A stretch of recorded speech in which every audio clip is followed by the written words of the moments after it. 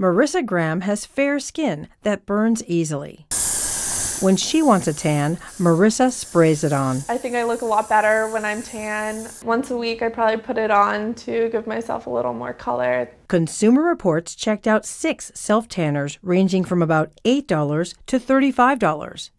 To test, a panel of volunteers wore patches so the skin underneath could be used as a reference. Then testers applied tanning sprays or lotions to the volunteers' arms. All contain dihydroxyacetone, a chemical that reacts with the skin's outer layer to create a darker color. It takes about 4 hours to really get the full effect. And then you need a second follow-up application about a day later to get really the deep tan you really are looking for.